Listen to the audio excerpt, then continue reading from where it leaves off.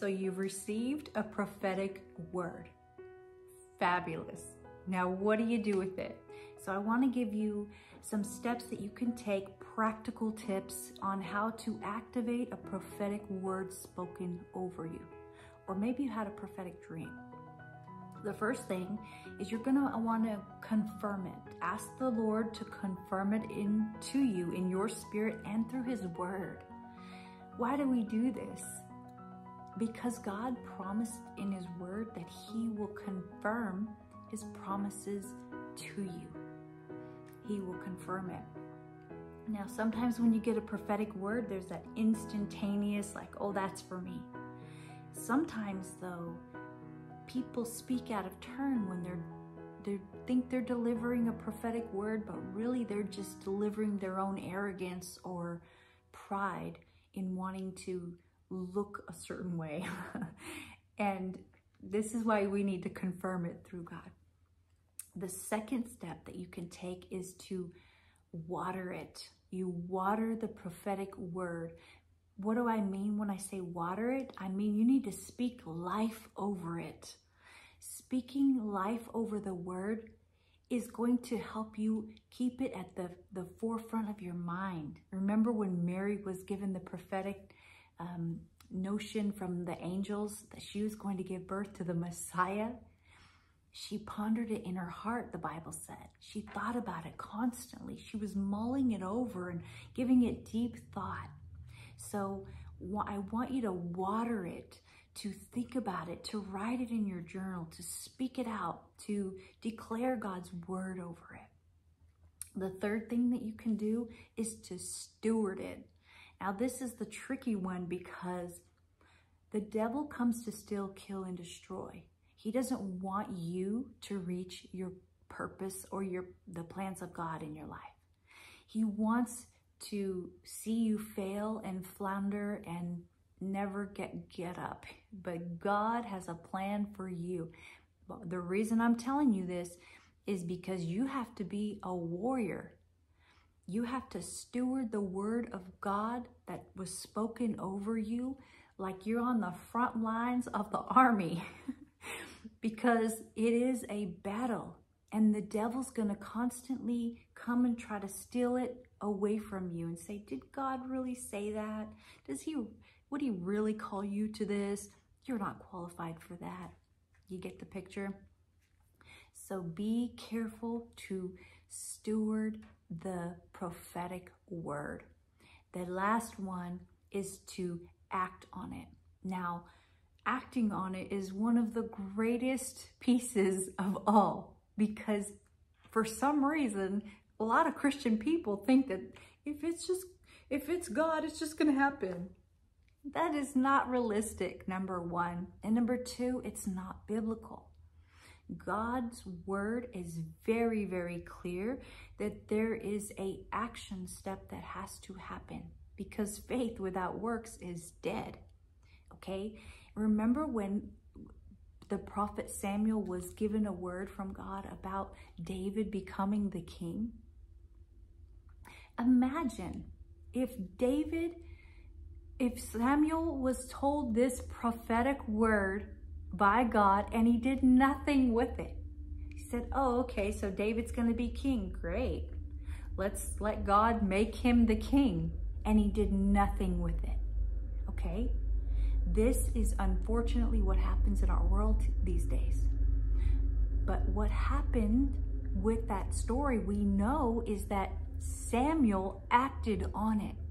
The Bible declares that he took the horn of oil after he heard the prophetic instruction from the Lord, and he anointed David as king. And as soon as that anointing oil came upon David, from then on, he moved in the power of the Holy Spirit. I mean, come on. You've got to take a step towards this relationship you have with Jesus. He's not going to do all the work while you sit on the couch and eat bonbons, even though those are so good. You've got to do some work. You have to exercise your faith like a muscle.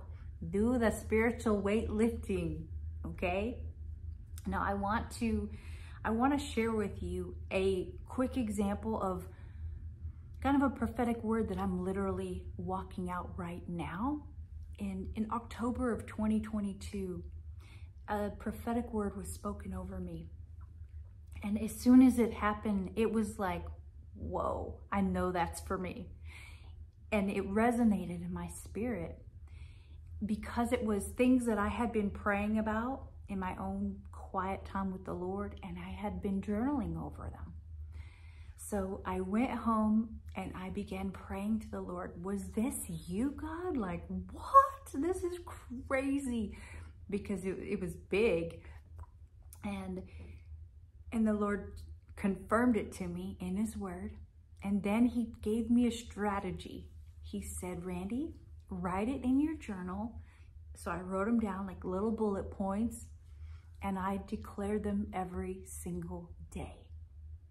Every single day. Like I told you, there's going to be a battle. And the only way you're going to win the battle is if you are consistently fighting the battle. You can't be haphazardly going up against your enemies and expecting to win. You have to have the right tools, and you have to have the consistent behavior. So I had every single day confessed it out, every day confessed it out.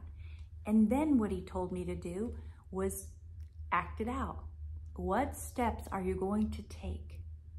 So when I say act it out, it can look different for you than it looked for me. It's literally unfolding right before my eyes. I'm literally walking in it. It's amazing. And so the last step that he gave me was, take those action steps. What can you be doing this month to move closer towards that dream? I want to encourage you that if you get a prophetic word spoken over you, it is not an accident. And God is very intentional. He wants to show you mile markers along the way, that you're on the right path, that you're moving in the right direction, and he will instruct you along the way. And if you will get this soldier mentality about you, like, I don't care if I don't care if I have to sweat it out. I'm gonna win this battle in the spirit realm. And you just get that mentality about you that I'm not quitting no matter what happens. You will see the prophetic dream or word come to fruition.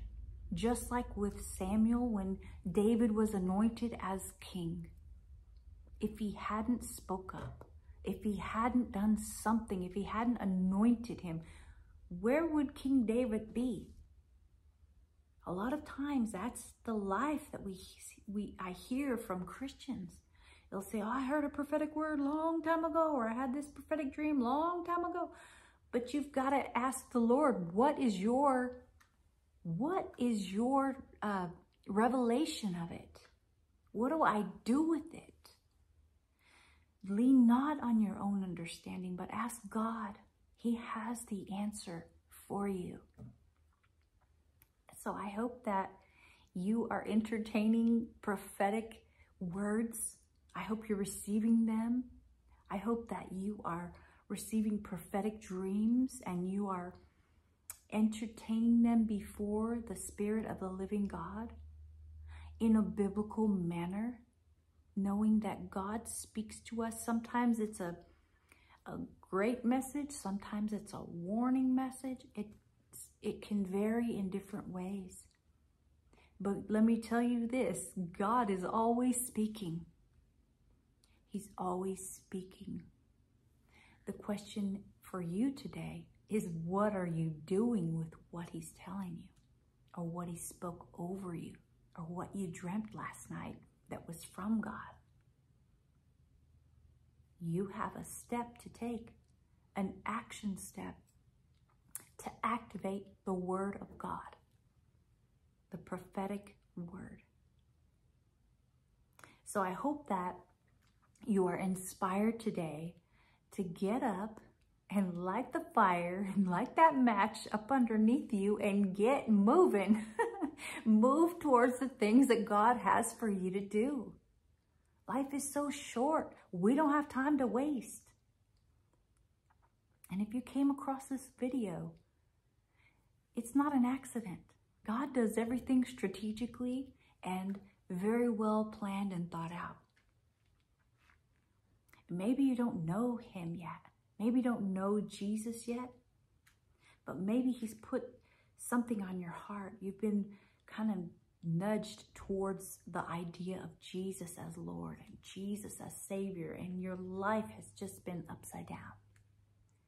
Today, you can choose to serve him as Lord and Savior. It'll be the best decision you've ever made in your life. The Bible tells us that we've all sinned. We all fall short of the glory of God. And that the wages of our sin for everyone, whether you're a Christian or not, we have to pay a wage for our sin, and it's death. And if you don't have Jesus, it's death away from God. It's death in eternity in hell from God. And I don't want that for you, because Jesus came so that you don't have to do that. He paid the price for your sin. He will redeem you. He will transform you. And he will be your Lord and Savior. And if you want to make him your Savior and Lord today, just put a comment below, and I am happy to pray for you and send you a believer's guide, a new believer's guide. And I want to say thank you to those who always watch my videos. Thank you guys. Share this video. We have to tell people about Jesus. We are commanded as believers to share the gospel. And you can share that just by clicking the share button, and you've helped pass on the gospel. Simple as that. So I want to thank you for that. I want to thank you for your prayers and your support to this ministry. You know, everything that you have done to help me get to where I am, it's all a group effort. So thank you so much. I am honored to serve alongside of you. So come and follow me on Facebook, YouTube, TikTok, and Instagram. I'll see you next time.